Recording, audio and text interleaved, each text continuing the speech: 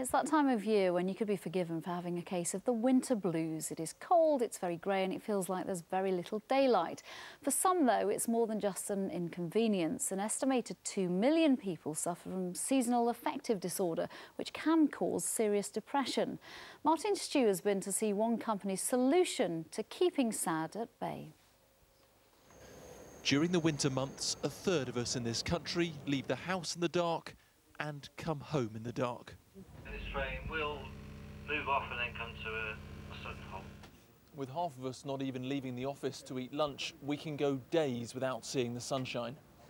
And that can have a profound impact on our health. A light like this will basically approximate certain wavelengths that you would normally receive from the sun's light. Lily Bernheimer is an environmental psychologist. She believes exposure to certain light can prevent seasonal affective disorder, a condition which last year contributed to 9.6 million lost working days.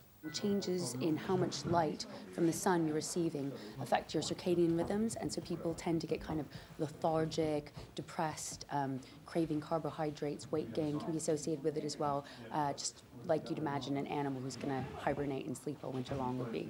It's estimated 7% of us have seasonal affective disorder, a more extreme version of the winter blues.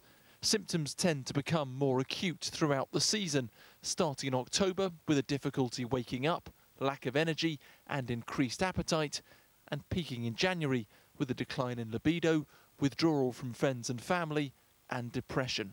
Generally speaking, you just kind of feel like you're running at 50%. Elisa McNally is a sufferer. She's been testing the new lights for the office group. Now that we've had them in for the full month, I have to say that it has had a positive effect for sure. We've got them in our office, and even for the clients that we have on our first floor as well, where it's just a big co-working space, and they've noticed it as well. We've had some really good feedback on it.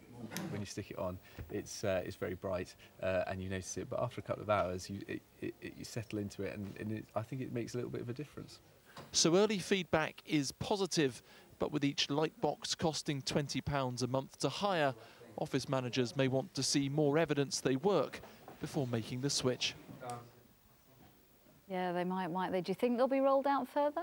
Well, it's difficult because the science isn't completely proven. It does seem to be that a lot of people agree with it, and it's interesting, I think, to look to Scandinavia. Obviously there they have much shorter days during the winter because they're further north, and where we've got about 7% of people who have got this SAD, is about 10% in Scandinavia, and there is where this technology is coming from, and they have these things called light cafes. So in the winter, people will go in and basically sit in front of a giant light just to try and get that sort of boost to their morale. So whether it works or not, I'm not sure. The people there seem to be relatively convinced. So we could just have the giant light of the sunshine and we wouldn't need these special lights. Any sign of that coming? Well, it would be lovely, wouldn't it?